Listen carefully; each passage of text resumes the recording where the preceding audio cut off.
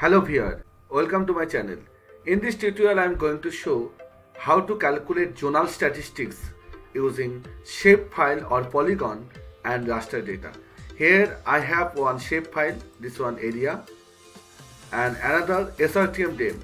So I'll calculate here zonal statistics, that means descriptive statistics of mean, median, range, minimum value, maximum value, majority, variety, standard deviation. So how we can calculate it? Simply go to Arc Toolbox. Here under this Arc Toolbox we can find one special analysis tool, right? Then we can calculate zonal statistics because we have zone, we have 5 zone A, B, C, D, E. So using this zone we can calculate zonal statistics. So here Arc Toolbox, then this one special analysis tool. Just click on this plus sign, then again go to zone. Here the last option zone, just click over there, and there is various options: tablet area, zonal field, zonal statistics. I'll calculate zonal statistics as table, so I'll calculate separate table for that. Now our input raster of feature zone, that's mean our feature data, polygon data, that's mean zone data. So here are zone, and I have one field, name field. So I want to calculate according to this name. So and our input raster, in my case SRTM DEM. So output table, we can change our output table. Suppose here table stat, save it, and I want to calculate all types of statistics. You can calculate only one. So in my case I want to calculate all types of statistics. Just select all and just click over there, click it OK.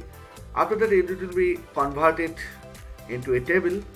Some descriptive statistics like mean value of zone A, mean value of zone B, similarly maximum value, standard deviation, right?